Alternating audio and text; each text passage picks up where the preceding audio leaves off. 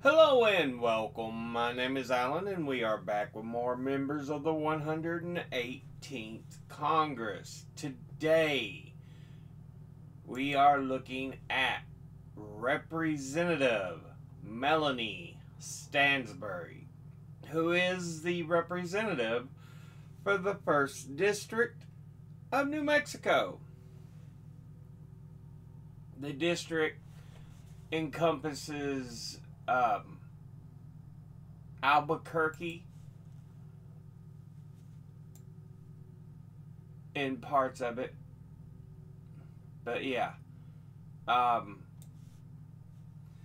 She is a Democrat, and before she took office, she was preceded in office by Deb Haaland. Now, let's go ahead and look at who she is as an individual. She was born in Farmington, New Mexico on January 31st, 1979. Graduated from Cibola High School in Albuquerque, New Mexico in 1997. Earned a Bachelor of Arts from St. Mary's College of California in Moraga, California in 2002. Earned an MS from Cornell University in Ithaca, New York in 2007. Was a consultant, a staff member for the New Mexico Museum of Natural History and Science in Santa Fe, New Mexico, 2002 to 2004, staff member for the White House Office of Management and Budget, 2011 to 2015, staff member for the Senate Committee on Energy and Natural Resources, 2015 to 2017, member of the New Mexico State House of Representatives, 2019 to 2021, before being elected as a Democrat to the 117th Congress by special election to fill the vacancy caused by the resignation of U.S. Representative Deborah Haaland of New Mexico and re-elected to the succeeding Congress. So she is in term 2, year 4. Let's go ahead and look at the committees she is on. She's on the Committee on Natural Resources, of which she's on the Subcommittee on Oversight and Investigations, and she's on the Committee on Oversight and Accountability, of which she's on the Subcommittee on Economic Growth, Policy, Energy Policy, and Regulatory Affairs, and the Subcommittee on Government Operations and the Federal Workforce. Now, let's go ahead and look at her top 5 industry donors over her career. At the top, number 1, we have retired, who have donated $295,081. Next is Democratic Liberal groups, who have donated $286,566.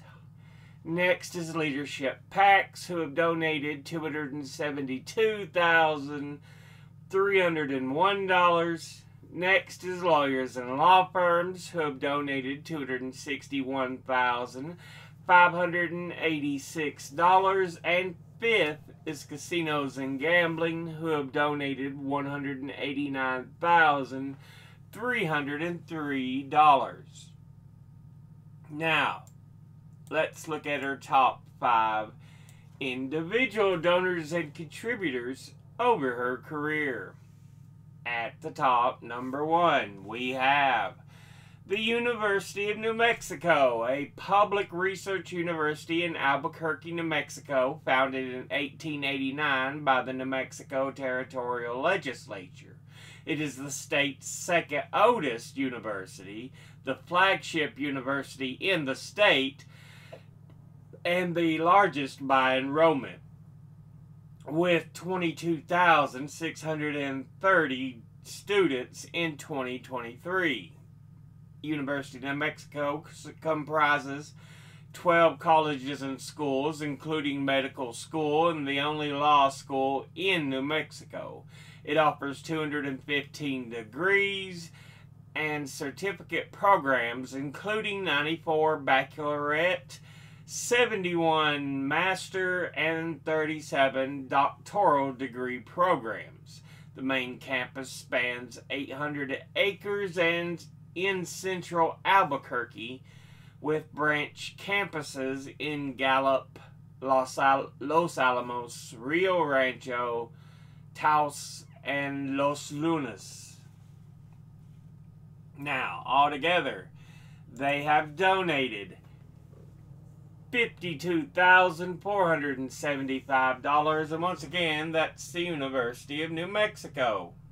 Next, at number 2, we have J Street PAC, the Political Action Committee PAC arm of J Street, who is a non-profit liberal advocacy group based in the U.S. whose stated aim is to promote American leadership to end the Arab-Israeli and Israeli-Palestinian conflicts peacefully and diplomatically. J Street is incorporated on November the 29th, 2007.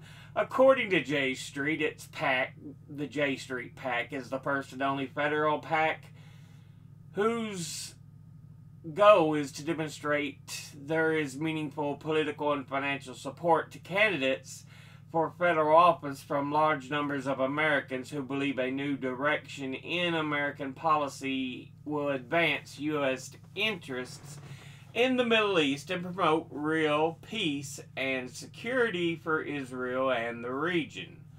Altogether, they have donated $27,117, and once again, that's J Street PAC.